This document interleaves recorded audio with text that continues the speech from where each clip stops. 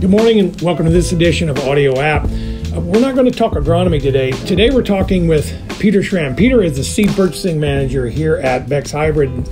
Peter, tell us a little bit about what you do and what your role is. Yeah, my day-to-day job can be pretty different. My main role is to allow growers to price their seed beans, seed wheat, and seed corn with us. So handle that and then help develop a risk management plan to manage our price risk associated with purchasing that grain. You also farm, right? Yes, yep. And then you have some clients you consult with as well as far as the risk management portfolio. Yes, I do. I have a consulting business and do brokerage and advisory, but it really starts out with developing a break-even spreadsheet and just helping farmers make good financial decisions to maximize their income on their farm. So right now, the big financial decision as it relates, unfortunately, to this spring is what do I do moving forward as it relates to planting corn, the prevent plant. When you came in this morning, you said something that really shocked me because I wasn't aware of it, but you shared something about the June 5th planting date versus June 25th. Can you give me some more detail there? Sure. I think there's a misconception that on June 5th you have to decide, or you have a period of time that you need to decide if you're going to take prevent planting or not. The reality is you can decide any time between June 5th and June 25th if you want to take prevent planting. You just need to notify your insurance company that you intend to take prevent planting in that window, which, that's great. It's not forcing a decision on June 5th. What is that June 5th date then? What's that date? The June 5th date is a date when your coverage level starts to drop. Basically, there's a spring guarantee that's calculated, and I'm speaking towards a revenue RP type policy. That spring guarantee actually decreases 1% per day if you plant past the prevent planting date, which in Indiana is June 5th. So market prices are going up right now. How does that impact the conversation and the decision as it relates to Peter Schramm's farm or the clients you are talking to? Sure. Higher prices, the market's trying to incentivize farmers to plant corn or soybeans. And the reality is if you purchased an RP policy, your guarantee potentially is higher. The way the policy is written, it's the greater of the spring price or fall price, which is determined in October. Granted, corn's gone up in this example pretty substantially, and it's above the spring price. We're not guaranteed that it's going to be higher in the fall, but it's higher today. So the market's trying to incentivize farmers to plant corn. With that in mind, what are you telling your clients, and what are you deciding on your farm as it relates to the markets and the Prevent Plant program? I developed a quick spreadsheet, just so farmers can understand, number one, how their insurance policy works and how that guarantee specifically could work. And then also, it helps you develop or look at different yield scenarios, because yields are definitely going to be lower.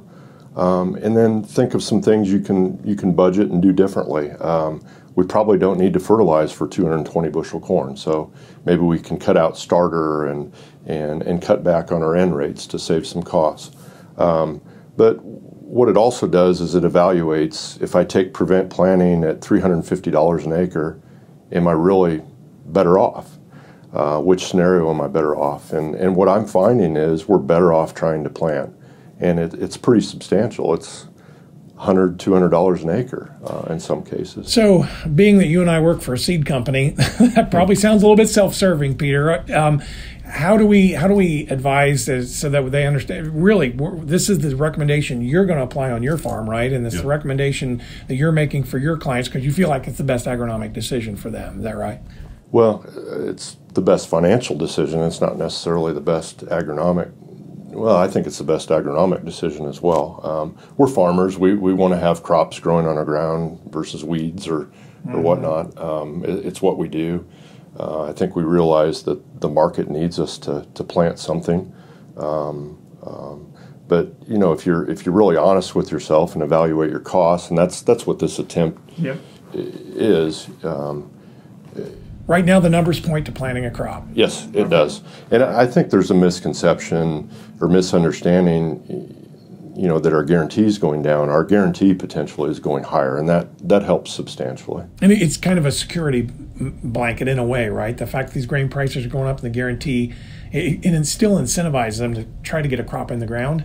Am I hearing it right? Yeah, it's incentivizing them to get a crop in the ground and try and do a good job marketing it as well, So as you start thinking about what is the number one thing a grower should do right now, and you mentioned this when you shared with me before we started recording, what's the number one thing they should be doing right now? Talk to your crop insurance agent, understand the facts. An agent that I work with, crop insurance specialist, put together a great Q&A piece. I think we'll post that, Jim. I think it just highlights some answers to a lot of questions. But talk to your agent and understand how your policy works, and just work your numbers. Yep. Gather as much information as you can, because the decision will be different for every farm, right? And everybody may have different levels of break even and risk management that they want to incur, and that's all great. But to your point, just gather as much information as you possibly can to help make an informed decision based really on numbers, right?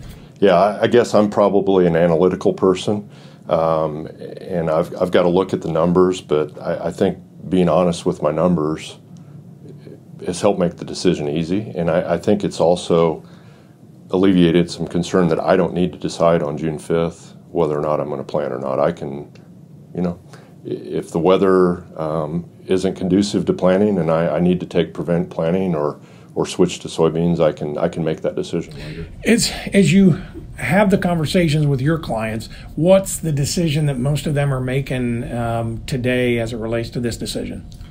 They're farmers. They want to plant the crop, and they're going to do everything in their power to do that. So. Yep. So and when I have conversations with folks as well, it seems like they're sticking with it. They're trying. To your point, they want to grow a crop.